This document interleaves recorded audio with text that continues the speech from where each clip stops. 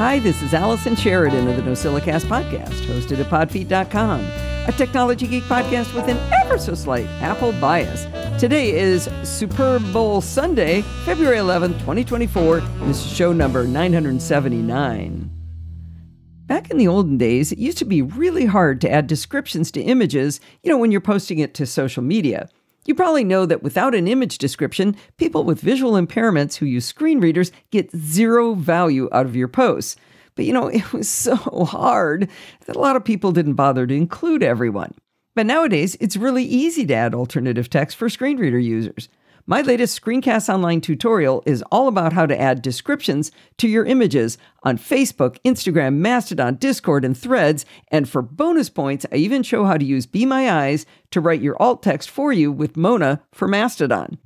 I've embedded a teaser video in the show notes, but also a link to the full tutorial on Screencast Online, where you can watch it with a free 7-day trial, again, over at screencastonline.com. I always like to give the disclaimer, don't ever get the free 7-day trial because it lets you have access to all of the back catalog that's available, and you're going to want a subscription if you do it. But hey, I warned you, go over, check out the free trial, and you can watch my image descriptions for social media tutorial on Screencast Online. Dumb questions. How do I? What is? How come I always have to?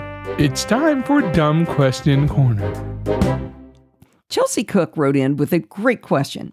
She wrote, do you happen to have any recommendations for MagSafe stands? I'm very late to the MagSafe party, having upgraded from an SE 2020 to an iPhone 15 Pro. I'd like one that could ideally charge all the things, but I'd like to know what my options are since looking at photos online isn't really feasible. She's visually impaired. Also, the horizontal ones where everything is just in a row would take up way too much space on my desk. I've been eyeing the HiRise 3 from 12 South since I like that company, but getting two of them, one for the desk and one for the bedroom, is kind of pricey right now. Should I just wait for Qi 2 to get the full 15 watts? Well, I think Chelsea's final question is the right answer. My answer to her question was to wait. But let's flesh this out a bit more so you have the context and even a better technical understanding of what's under the hood with these chargers and why the very near future will be much better than where we've been. Right now, iPhone users have a couple of different options to choose from to quote-unquote wirelessly charge their phones. Now, wirelessly is a misnomer, of course. There is a wire, but it just doesn't go into the phone. Let's ignore that for the purposes of our discussion. Now, I'm going to be saying watts quite a bit. It's abbreviated with just a W. And let's make sure we all understand what watts means to you. It's not how much you can store in a device. It's a measure of how much energy can be poured into a device at an instant in time. This makes it the right measure for the speed of charging. Now, we're all pretty familiar with MagSafe devices if you're an iPhone user. They're magnetic and they charge an iPhone at 15 watts, which is considered fast charging. Now, fast charging is another phrase I really find annoying. Like, how fast is fast? So Apple certified MagSafe chargers are super expensive. It's really easy to drop $100 or more. You can also find cheap magnetic chargers that sound like they're just like MagSafe without Apple blessing them. They're magnetic, and when you stick your phone to them, the phone charges. But if you don't see the word MagSafe in the description, it's not going to charge your iPhone at 15 watts. They're limited to 7.5 watts. Keep in mind that price is not a reliable way to tell the difference between MagSafe and plain magnetic chargers. Chelsea mentioned the 12 South HiRise 3. As she said, 12 South is a beloved company by Apple fanatics, but even 12 South are vague about this distinction. You think that for the $100 cost of the HiRise 3, that would be MagSafe. But if you look at the wording about it, they do not say it's MagSafe, and they don't show the charging speed on the spec sheet. However, if you look at the 12 South HiRise Deluxe for $150, they do say it's MagSafe, and they say it charges at 15 watts. The two chargers look like slightly different configurations of the same kind of device to charge an iPhone, Apple Watch, and AirPods, but the non-deluxe version does not have fast charging. Let's step back for a second and ask an important question. Do you need fast charging? Fast charging of batteries degrades them over time more than slow charging, reducing their overall capacity. This is true for every device, from phones to electric vehicles that have batteries. You also might not be in that much of a hurry. Maybe you sit at a desk all day and it's easy to slap your phone on a charger for a top-up midday. But maybe you're a road warrior, always on the run, about to catch a plane that you're going to fly, and when you need to top up, you need it now. Well, the non-MagSafe chargers out there use a standard called Qi. It's spelled QI, but it's pronounced Qi, and it's governed by the Wireless Power Consortium. Apple never joined the Qi bandwagon, so MagSafe chargers are not under the Qi standard. The good news is that Apple have decided to give their MagSafe technology to the Wireless Power Consortium to be incorporated into the new and improved Qi 2 standard. Quoting from the consortium's announcement about Qi v2.0, the Qi v2.0 standard consists of two profiles: the Magnetic Power Profile, MPP, which is based on MagSafe technology contributed by Apple to WPC and branded with the Qi 2 logo. I'm going to stop my quote for a second. It's QI2, slammed together, the two letters and the numbers stuck together, Qi 2, and that's important.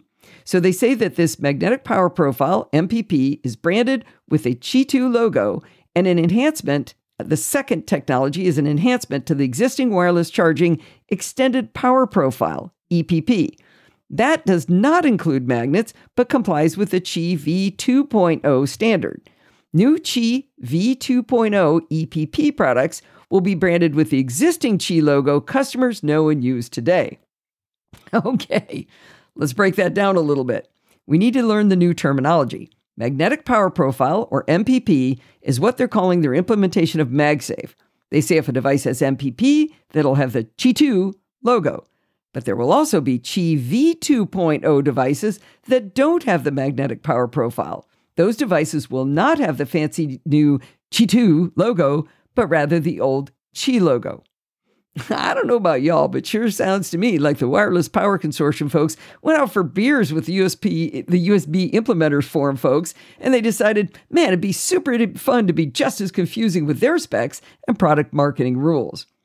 So this leads me to want to explain how this whole magnetic charging even works in the first place.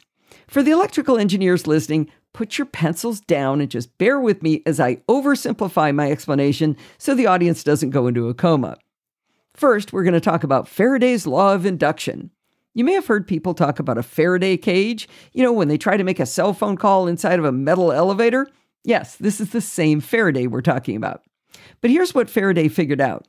If you take a coil of wire and you send electricity through it, it will induce a magnetic field. Okay, that's kind of cool, but what good is that information?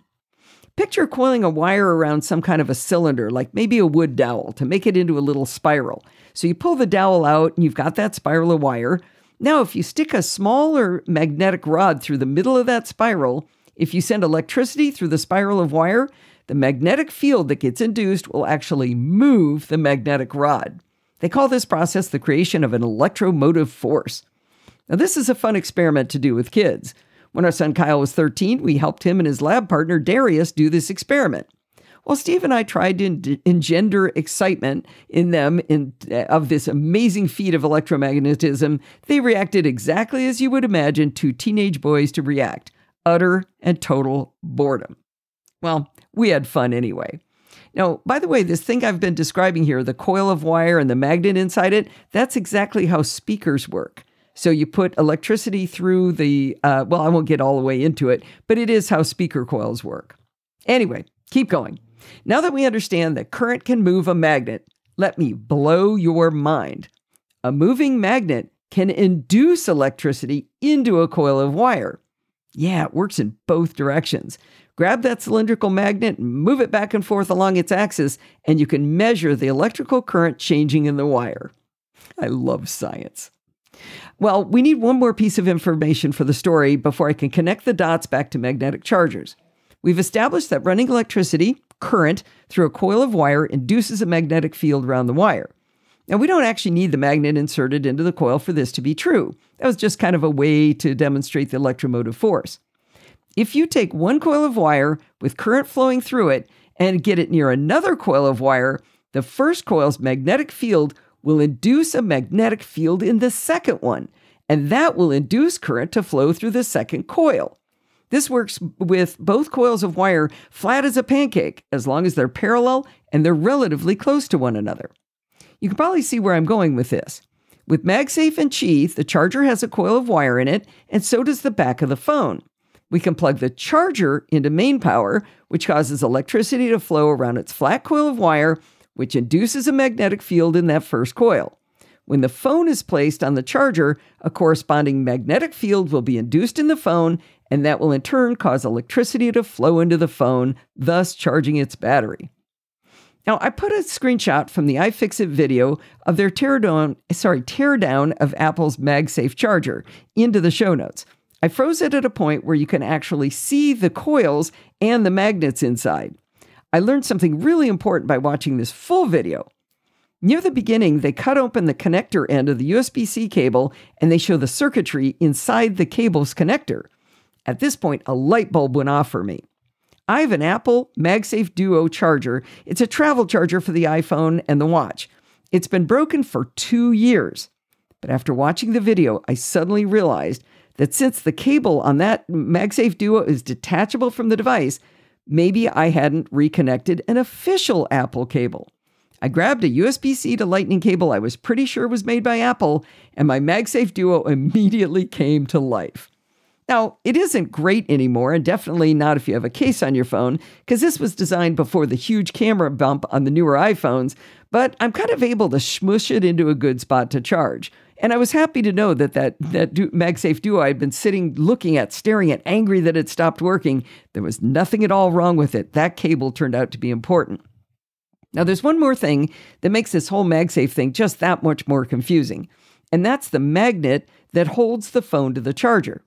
This magnet has nothing to do with this whole magnetic field stuff. It's there to align the phone's coils to the charger's coils. You remember the original Qi chargers without magnets? When you were never sure whether the coils were lined up. You'd wake up to a dead phone in the morning because you'd bumped it.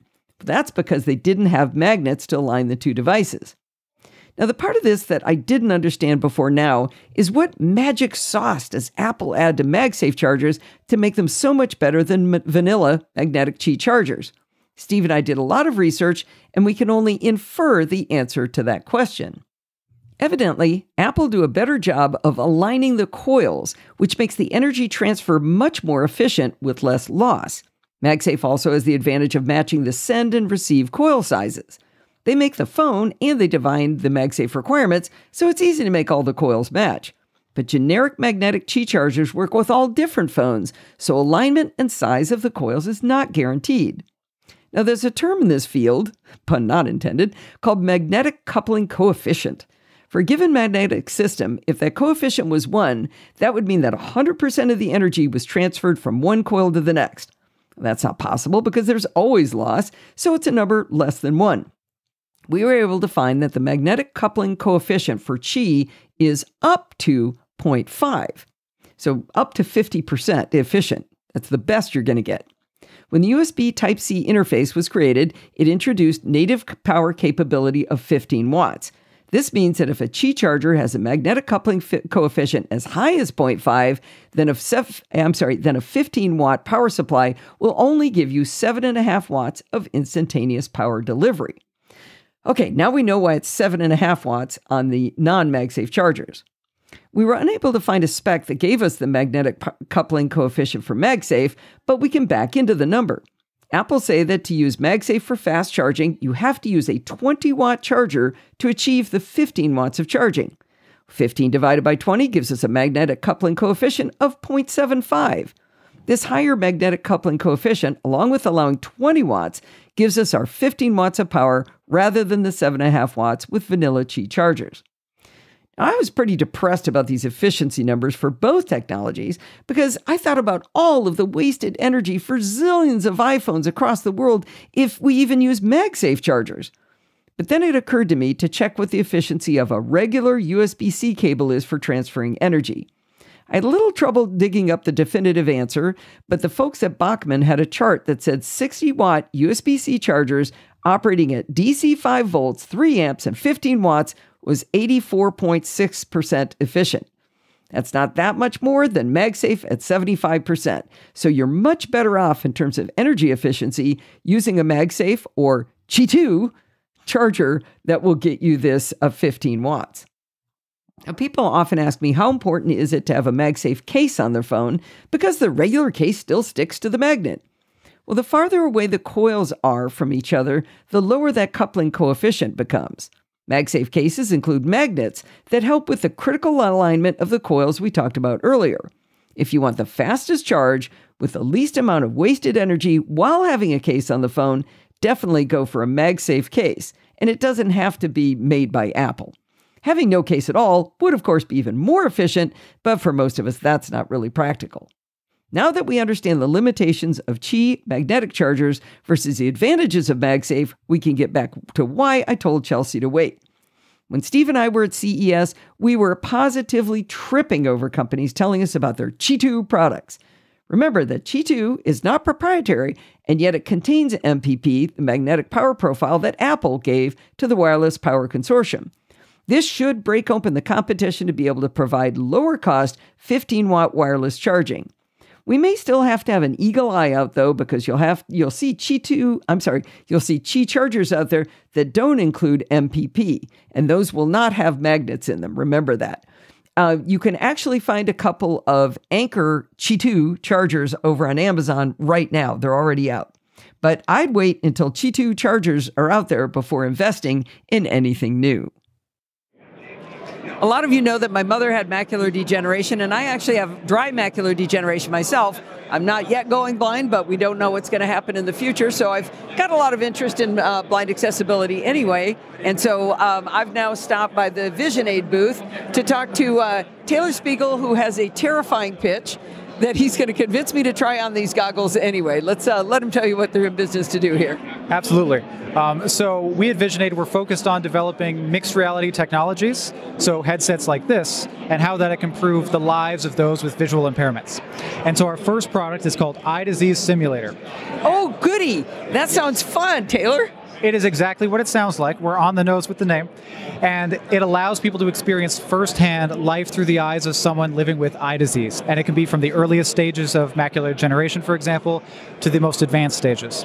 And the idea here is really all about empathy and understanding. From medical students who are the future doctors and practitioners that are going to be seeing thousands of patients, can they better understand that journey, as well as someone recently diagnosed, as well as their loved ones around them. That's an interesting idea with the loved ones, to be able to understand what you really can't do, or where you're going to need help, and what it feels like, huh? Yes, and we've heard countless stories of those where somebody might drop a pen and be able to pick it up, but then they also can't see the TV in front of them, and a spouse or a loved one is confounded by that concept, and through being able to see the eyes of that individual can completely change relationships, dynamics at home. For example, color contrast of cups. You have a white countertop, you have white cups, you have white plates. We've had people whose spouse has experienced it, went home, rearranged the house, got high contrast cups, and their whole lifestyle at home, which is your everyday life, has improved as a result. That's a really interesting idea. I do remember my son Kyle making fun of my mother because we were watching the Rose Parade, and my mother could barely see at this point, and she said, "Hey, did you notice the water coming off the wheels on that cycle on the left side?" And he's like, "You've been faking all this time." But it happened to be something she could see out of the side of her eye, because the center of vision was gone, but not the side. But he still gave her a hard time. She had a good sense of humor about it, though. Well, that's good. And we hear a lot of those stories, and this, we began VisionAid from our own personal experience. My co-founder's grandfather suffered from macular degeneration.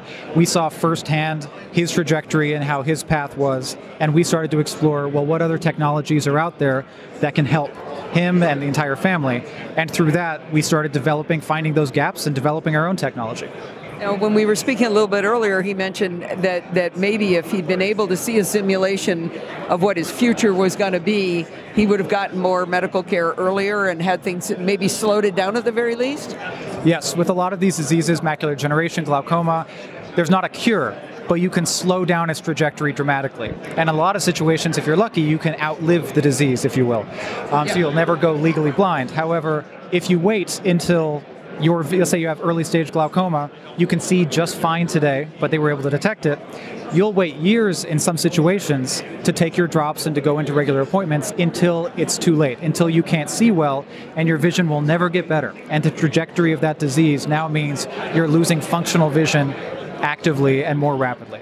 I know two people who had early stage glaucoma and were able to get a surgery that they did the drops and that stopped being effective, but they kept at it with the doctors and they had surgery that actually has now stabilized it for now at least. And with macular degeneration, my uncle did get the injections, and it was probably like an extra decade that he was able to drive continuously and still read before it actually did progress beyond that. But he was quite elderly by the time it hit him really badly. So. And that's the goal, in a way, is to effectively outlive it. And it doesn't just impact the individual, but everyone around them, their whole family experience, the ability to have your own independence and be able to drive late into, as late as possible, as long as you need to. That's really our goal. There's great treatments and medications out there. We're one of the few companies who are building technologies to make your senses worse, but with the longer goal of improving quality of life and patient outcomes. Now, so I think you're going to make me wear this virtual reality headset, and this is an audio podcast, but also has video. So I'm going to be describing in detail what I see. But one of the questions I asked Dr. Heatley is your advisor here, and I asked him how you actually simulate what it is someone can't see, because you can't see through their eyes. You can see the effect on the physiology, but you really don't know what they can't see unless they have a way to describe it to you in some way. So a little bit of this is generalization, I think. Yes, so there's obviously a body of clinical research of different ways to measure one's low vision or blindness, if you will. One common misconception is that if you lose vision, it's always just blackness or lack of vision. But a lot of the times, take macular degeneration, you lose central vision, it's kind of like a blend of the colors of the environment around you. So it's more of a gray, or the tones of, if you're in a forest, in theory, it'd be different kind of blended colors of that green background of a forest. And that's part of what we're trying to get through, is also create a gold standard of representation of these diseases. Because if you go on 3 different websites and Google, what does it look like with glaucoma, you may get 3 different things. And that inconsistency drives us crazy, personally. And that's part of our goal there is, we can look at things, not only the clinical research, but also, let's say somebody has a lack of vision in one of their eyes. And so, glaucoma or macular degeneration is impacting just their right eye. Well, that means that they are great candidate to help inform us on the accuracy of our own data, because their right eye is experiencing the disease, but they can still see our simulation with the left eye. And so we can do that type of research on our end to help fine-tune what the diseases look like. Very, very interesting. Now, you've got several different kinds of eye diseases that I'm going to get to be able to see. Do you have, is it retina pigmentosa? We don't yet. That's the next disease that we're developing today. That's the one I don't have any feel for what they can see. So I'll come back next year and see what you've done with it. When you're upstairs, maybe I just am real curious what that one looks like. But I guess, is it time to torture me? Let's do it. So I think you may have to hold the microphone. I will. So when I'm talking, you need to hold it right up on me, and then when you're talking, hold it right up on you. That's perfect. You got it? I'll make sure the disease is on, and then we'll swap roles. All right. Terrify me. The disease is on, he says. The disease is on. You're looking at intermediate to severe stage macular degeneration. Okay. Okay. So, yeah, that's interesting. I'm seeing a pretty annoying gray bubble in the middle where right now I'm looking directly at Taylor and I can't see his face, but if I look over towards Steve to the left, now I can, it's kind of like when you try to look at a star and it disappears, but if you look away, you can see it. Yeah, I don't want to see this, but okay, so that's moderate to severe. What are you going to do to me next? All right. So one key note with macular degeneration is central vision loss. That's your high fidelity vision. That's your color vision. And so that sometimes can be, even at the smallest little blind spots in the center of your vision, can take away a lot of your functionality, your ability to read, especially look at someone's in the face, your loved one in the eyes. You lose that ability. So not only independence, but a lot of the elements that make us us.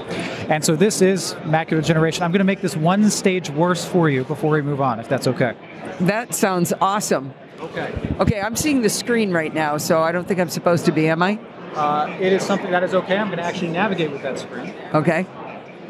So I just increased the severity to a late stage macular degeneration. So your center blind spot should be darker, it should be larger, and you're relying more and more on your peripheral vision. Yeah, that's really interesting. So it's almost black in a lot of areas, but it's got blobby gray spots, and then most of the outside of it is gray, and I'm seeing, maybe 10% around the edges. Yeah, I could see how I could maybe walk through a room if I always looked sideways, but that's about all I could do. Yeah, and people who have this disease have to train themselves over time to rely entirely on your peripheral vision, which is incredibly challenging. Yeah, it's really hard. It's really hard not to look at you. I have to look away in order to see you. That's interesting. Okay, what other torture do you have? So let's go ahead and introduce you to glaucoma. Oh, goody. I do know the one thing I understood that my mother was really experiencing something awful with macular degeneration was when they thought she might have glaucoma, and that terrified her because all she had left was the periphery. So to lose that would have been terrible. Luckily, they were wrong. Yes, and we do have the ability with our eye disease simulator to stack the diseases, because that brings up a very good point, which is your eyes won't necessarily be symmetric, and you could have more than one condition. But right now, you're experiencing glaucoma, and think of it as tunnel vision, so you're losing the majority of all your peripheral vision. So I'm noticing with this one, with my left eye, I've got some central vision. The right eye has very, very little. Is that on purpose? You've made it unbalanced? Correct. Something that's often overlooked is the asymmetry of one's eyes. A disease does not impact you the same on your left eye versus your right eye. It can progress differently.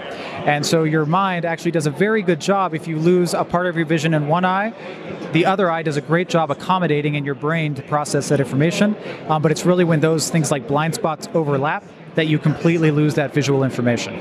Wow. Yeah, this is terrifying, but I think it is good to try to understand it and experience it. Thank you. Of course. Thank you. All right. So if people wanted to find out more, you have another product that you also make, which is why the company's called Vision Aid, not Vision Terrify People, make them scared to death. That is, even though that's a great name, I do appreciate it. So Vision Aid started because our goal is to improve the quality of lives and aid the vision of those suffering from diseases. And so in a way, we do think Eye Disease Simulator is a vision aid in the sense that it can help, through the right actions, retain vision for longer. But our other product that we have in R&D right now is, we call it Vision Aid Air, but it's actually augmenting one's vision in real time. So think of it as similar experience. You put on glasses, the mixed reality headset, but we now, with the feed of the world around you, can change that image in real time and help accentuate and improve your available vision. So for example, if you have wavy vision, like that's a symptom with a lot of diseases, and it's warped, if we know where that is, we can, because we have the image, we can counter warp that image. Say AI in that sentence. It's got to be some AI going to happen there. At CES, there's going to be a lot of AI. It's kind of AI washing. But yeah, that can be part of the training just to make us go faster, and we can customize that faster. I see AI really as an accelerant in that process, but really the fundamentals of optics are if you can increase the light saturation and delivery to your eyes, it can actually help reduce those blind spots that you saw a minute ago with like macular degeneration. We can change color contrast, higher contrasts, so that you can still have differentiation. So there's a lot that we can do to effectively put on a pair of sunglasses, if you will, and allow someone to have instant improvement in their vision. And so that's really our main dreamscape right now with Vision Aid. Is step one, we're going to make your vision worse, but really step two is augment that vision and improve it. If people want to find out more about your work, where would they go? Visionaid.io. You can find out more about all of the products that we have both available today as well as coming down the pipeline. All right. Well, congratulations for the work that you do here. This is cool. Thank you. Thank you so much for coming by. Appreciate it. That interview was positively fascinating, and they're doing really important work. But let's kind of cleanse our palates and move on to something a little bit more joyful. My family is a big fan of beer, and in fact, a big fan of hoppy beer. And so I'm in the Exo Brew booth with Bart van de Kooi. I got it. Right. Yeah, he's Dutch, and we've been practicing the pronunciation here. Yeah. And you've got an interesting product here to, looks like maybe do something at home. What are you working on here? Yeah, what I'm working on is Exo Brew. It's a company, like a compact device with a unique technology. And we basically have a cloud-based platform where you can download unlimited recipes. That means you can brew 1.6 gallons of beer, or kombucha, or ciders, and it's ready in 3 to 30 days. Oh, wow. So describe this device we're looking at here. Yeah, the device, what's here on the right of me, so basically it's one brewing device. It has a copper kettle, It has a transparent mesh on, that's what we call it. And on top you have a cylinder where you put in the hops. And basically what the brewing process looks like, you put the water in the copper keg, then you put the mash in and the hops on top. It circulates, so it mashes, it boils, it cools down. And then when you're done with that, you need to put a lid on the keg and then it starts fermenting. You can add the yeast. When after the fermenting it's done, that could be 3 or 30 days, depends on the recipe, and you can tap it from the same keg. Oh, wow. Yeah. So it's basically, we're not going to say Keurig, because then we'd get sued for saying that, but it's a not K-Cup quite, but we've got the hops. I like seeing the actual hops sitting in the top there. That's very cool. Yeah, that's what we want to do. We make brewing simple. You don't need any experience, just your creativity. But we do want people to feel the real ingredients. So we supply people with a brew pack. We have 15 different styles, from alcohol-free to IPAs, stout beers, sours, whatever you like. But if you don't want to do a brew pack and you want to do your own thing, you can have a subscription on our system. You can create your own recipes. You can clone other recipes. You can make your own twist. If you this one that we have here on the right, to get to the hopper. Get to the hopper. You can. I've got to describe this to the audience here. As the box says, "Get to the hopper," and it's a stylistic representation of someone who might look like Arnold Schwarzenegger. He's got the machine guns, but it's actually shooting hops out of it. Yeah. It's a great logo. That's a great line there. So that's New England IPA. If you were to buy "Get to the Hopper," that's what you would be making. Would be the New England IPA. Yeah, that's one of the recipes that we offer. It's a New England IPA. Can be done in 2 weeks. So 4 to 5 hours brewing, and then fermenting is 2 weeks, and then you can tap the beer. Wow, that's pretty cool. So, do you buy the I forgot the name of the product, ExoBrew, and then you subscribe to get these recipes, or what's the model? Yeah, the plan is right now, because we started in Europe. Maybe that's my Dutch name from. We sold 5,000 units in Europe. Wow. That's quite a lot, and that's why we now in the US trying to expand here. The goal is to offer a beer subscription, so you get each week or each month, depending on your frequency, you get a pack. How much you like it. How much you like it, how many kegs you have. And then on the other hand, we offer a pro subscription, and that means you have access to a library. We have about 13,000 recipes there from other users. You can either create your own or clone the recipes, tweak it, and then order your own ingredients from your local shop, and then brew it on the ExoBrew. Oh, that's nice. So you've got all the different variations you might want. Yeah. And so how much, is this available today then? We're taking pre-orders in the US right now. Okay. Yeah, shipping in 2/24, end of the year. Oh, towards the end of the year in 2024. Okay. And what's your price point going to be on the ExoBrew? Starting is from $8.79. I'm saying starting because most people buy an extra keg, an extra $300, or buy a second or third one. Kits, the brew kits are $25. Starting from is not bad at all. No, that's great. You make 1.6 gallons. So that's an afternoon's beer, right? He said the price already. How much is it? Oh, how much do you make? 1.6 gallons. Yeah, 1.6 gallons on average. Okay. So like I said, about an afternoon's beer, right? Yeah. Preserves, sometimes we get that question as well, but most people drink 1.6 gallons at some friends and it's gone in a couple of hours. But let's say you drink it by yourself, the keg has a cooling at the back, and then it preserves the beer up to 3 months. When it's in the ExoBrew? Yeah, you need to keep it inside the vessel.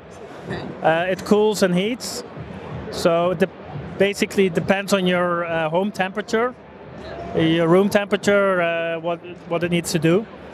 So the size of this thing, I'm going to estimate it. What is that, about 3.5 feet, 3 feet tall, maybe 1.5 foot wide, and maybe 2-3 feet deep, something like that. So it's maybe not countertop, but It's bigger than it's bigger than your kitchen device. Let's call no brands. But we have people that put it in the kitchen. Yeah. Oh, I can definitely see that. Yeah. In a den or a hobby room. Garage. Sure. Garage. Sure. Yeah. All right. Well, this is very cool. So if people want to get involved and they want to find out about Exobrew, where would they go? Yeah, you would go to exobrew.com, and then on the website you can find everything. Perfect, Bart. I really enjoyed this. This is very cool. It sounds like a lot of fun. Jonathan Wyman is our hero of the week. He went to podfeed.com/Patreon and he pledged his hard-earned money to show his appreciation for the hard work we do to bring you all of the Podfeed podcasts. Take a tip from Jonathan and you too can be the hero of the week. I'm at the Wisp booth with Joris Castermans, and they have won a fine CES Innovation Award for accessibility and aging tech for their product, and we're going to find out right now what this product is. What is Wisp? Wisp is real-time assistive voice technology that converts whispered speech and affected speech into a person's natural voice, a clear and natural voice in real time. Oh, wow. So if you've got a problem having lost your voice in some way, you'll be able to... What if you've never had a natural voice? So Wisp is meant for people with throat cancer, for example, vocal cord paralysis, but also for people who stutter severely. I tend to stutter myself slightly, and people who stutter severely, they are really fluent when they whisper. So that was the starting point of the story. Oh, that's a really interesting idea. So how does this work? What is the product? How does it work? Of course, it's a lot of AI, but we have an app. You can download the Wisp app in Google Play and the App Store. You can download currently already, but at the start of CES, we will launch our phone functionality. So you can make phone calls with the Wisp assistive voice technology. Really? In real time. Even on iOS, they're going to let you do that? They let us do that, but it's with the Wisp application. Oh, okay. You are making phone calls. Oh, I got you. Like you'd make a call through Telegram or whatever. You download the app, right? The Wisp app, and you make the phone call with... Yeah, you're not using the phone function, you're using the Wisp app. Okay. Yeah. All right, so we're going to do a live demo here, Absolutely. Right? So this is an audio podcast as well as we're doing video. So we have a fine gentleman over here. We have Tatsu. You're going to be whispering into a microphone. Yes. First, I'm going to listen to it because I've never heard this. So go ahead and put the headphones on me. He's going to make sure it's ready to go here. Okay, we're going to plop those headphones on me, and he's going to whisper. He said, "Welcome to CES 2024. He sounds like he's speaking correctly. So hang on. While he's doing this, I'm going to move the microphone over so you can hear what he's actually sounding like, not what I hear. Hello, welcome to CES 2024. This is Tatsu. I'm an AI researcher at Wisp. Okay, so now we're going to take it up one more notch. I want to talk into that to make sure you're not faking, because what I'm hearing in my headphones is a perfectly natural human voice. I do not hear whispering. I'm walking around in a circle. Wait, I'm going to talk to myself right now for a second.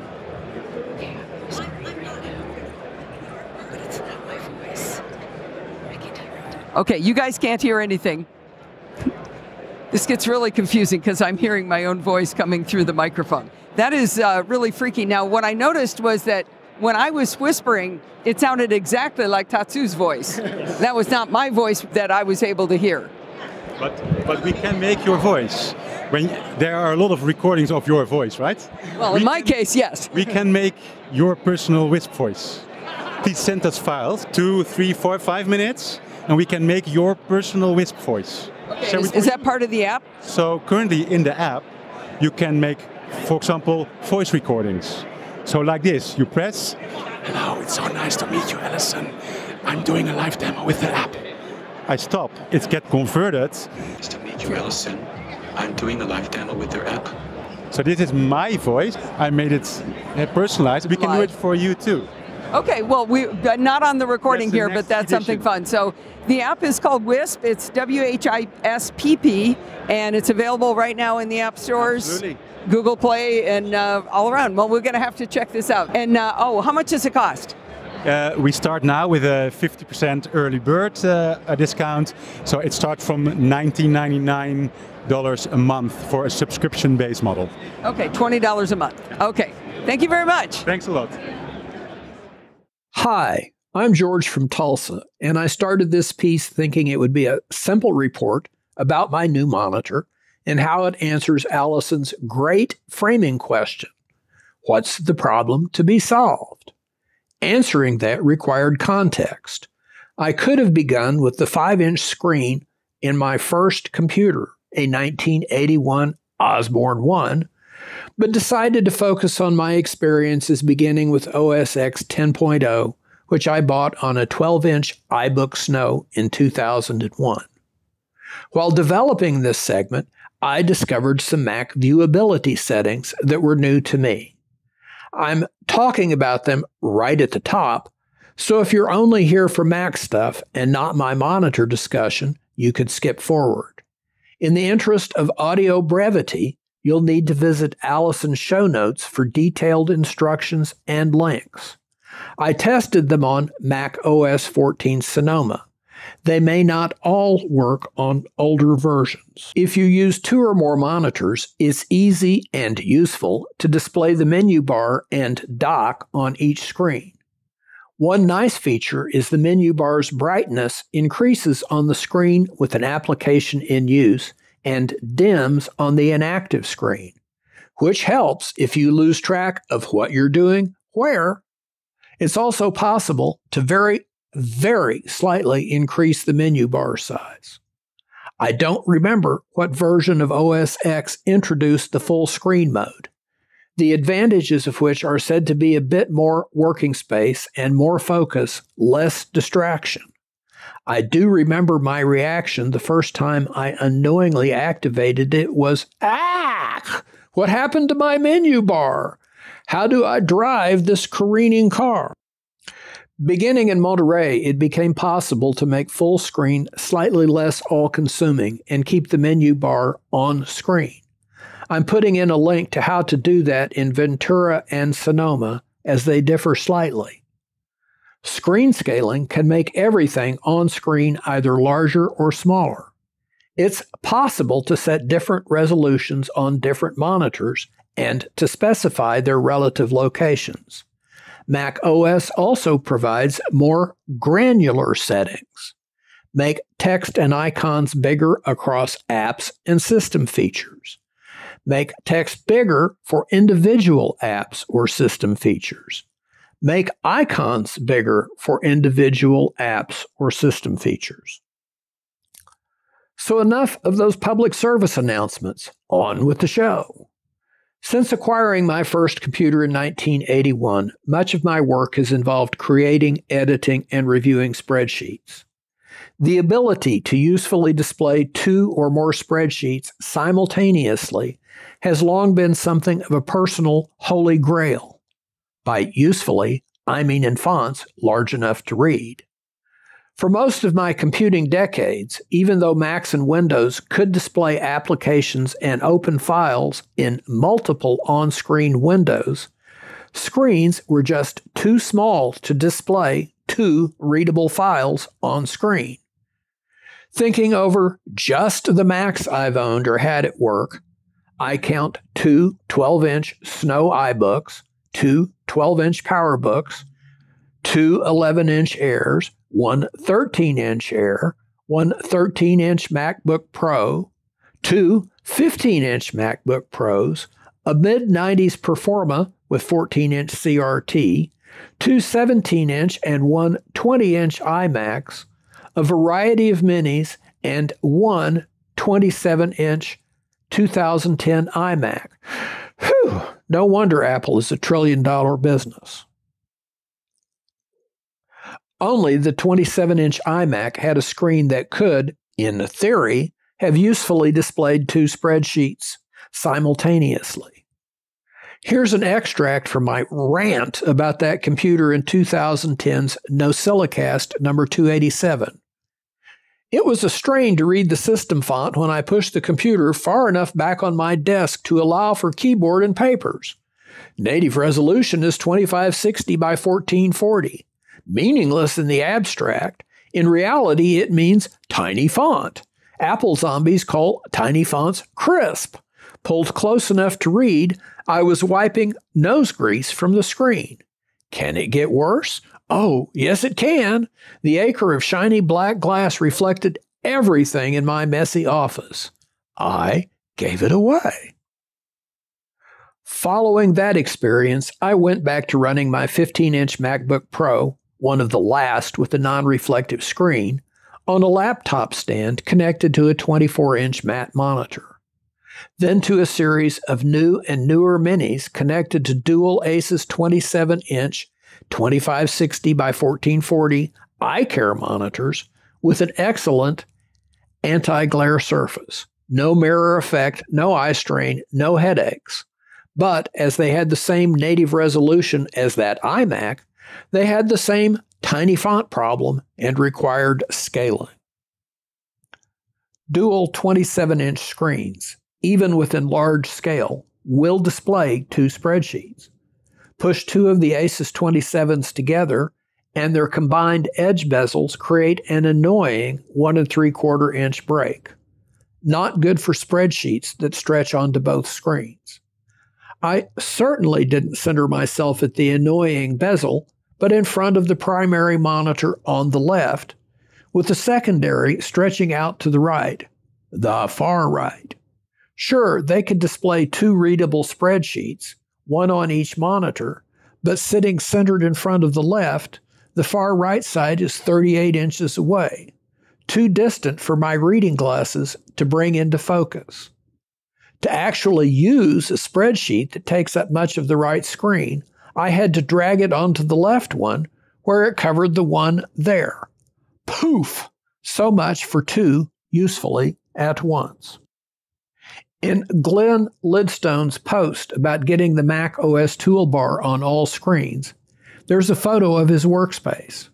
He has three 27-inch monitors mounted in a wide U, so his eyes are not far from any screen. With the Asus 27-inch eye care monitors only $290 on Amazon, if you could copy Glenn's setup without rebuilding an office building, as I would have to, the productivity benefits I'm hoping for might be achieved. Well, none of my current computers could do the job. In the Macverse, the $1299 M2 Mini Pro can. 3 monitors for $870 and a new Mini Pro at $1299. As I keep talking, that $2,169 total won't sound so bad. I tried 4K TVs. Best Buy's Insignia brand is only $170. RatingsCom top 4K TV for use as a monitor, Samsung's QN90 series QLED is $1,098 at Amazon, and there's a range between the Insignia and the top-rated one. My daughter, with LASIK perfect eyes, loves her TCL 43-inch 4K. She's able to run it in its native 3840 by 2160 pixel resolution and fill its screen with active windows she can easily read. She gets frustrated when she asks me to look at something, and I have to confess I just can't see it at that resolution. Sigh. I've become a juggler of reading glasses. 1 pair for working on a monitor that's right in front of me, and 2 more, each with increasing magnification, to read fine and finer print on paper. 3 weeks ago, I bought LG's ultra-wide 45-inch OLED with a 3440 by 1440 resolution. Note that's wide but not tall. The extremely non-reflective OLED screen is superb with deep, deep blacks. LG claims 1,000 nits of brightness. It's aggressively curved and sold as a gaming monitor. The curve provides a Cinerama-like surround experience in the videos and game demos I've watched. The aggressive curve lets me sit directly centered, and the curve brings both sides close to my eyes. On my dual 27s, the far right side was 38 inches away. The curve on the LG brings it to a readable 21 inches. I'm able to edit many, but not all, spreadsheets side by side. Plus, it's really great for whoppers, those complex spreadsheets so wide they spread across two 27-inch screens, because on the ultra-wide, there's no annoying bezel in the middle. One surprise, no speakers. Not a big deal, as I had good self-powered speakers already connected. The LG does have a headphone jack that will pass sound through, appropriate as I think most gamers use headsets. It also has an optical port that will transmit digital sound received via HDMI on to high-quality audio devices. I'm running it on Linux Mint Cinnamon 21.3, which offers high DPI scaling from 75 to 200%. It also works well with my M2 Mini running Sonoma, using many of the viewability tips I mentioned at the top. Currently priced on Amazon at $1,878 and Best Buy at $1,700, it's far more expensive than the top pick 43-inch 4K TV or 3 great 27-inch monitors, but not Apple's 32-inch Pro Display XDR that's $7,000 when buying the optional non-reflective glass and stand. LG and other companies introduced a variety of new monitors at CES, so prices may drop for some wide and curved screens, though there doesn't seem to be an update for my LG that started shipping in April 2023. How about Acer's Predator Z57 with a 57-inch 7,680 by 2,160 pixel screen? Effectively, 2 4K screens in one. Bring a powerful graphics card. Well, as people in the live show said tonight, we haven't heard from George in a long time, and it's a real pleasure to hear from him again. I have a feeling George's solution is going to cost some people some money, but I think it's a terrific solution. I have a large monitor. It's not as big as George's, but it's 32 inches, and I have to slide my entire head back and forth side to side because the corners are at the wrong distance. I can't see the edges of the monitor. So I think this is a terrific solution, and I know a couple of other people who've gone with the wide format curved display, and it sure is tempting. Well, that's going to wind us up for this week. Did you know you can email me like Chelsea did by sending me an email at allison@podfeet.com. If you have a question or a suggestion, a dumb question, send it on over. Remember, everything good starts with podfeet.com. You can follow me on Mastodon at podfeet.com/Mastodon. And if you want to listen to the podcast on YouTube, you can go to podfeet.com/YouTube. If you want to join in the conversation, you can join our Slack community. Where do you think that is? podfeet.com/Slack. You can go there and talk to me and all of the other lovely Nosilla castaways. You can support the show at podfeet.com/Patreon, like Jonathan did, or with a one-time donation at podfeet.com/PayPal. And if you want to join in the fun of the live show like the great audience did on Super Bowl Sunday, just head on over to podfeet.com/live on any Sunday night at 5 p.m. Pacific time and join the friendly and enthusiastic Nosilla castaways. Thanks for listening and stay subscribed.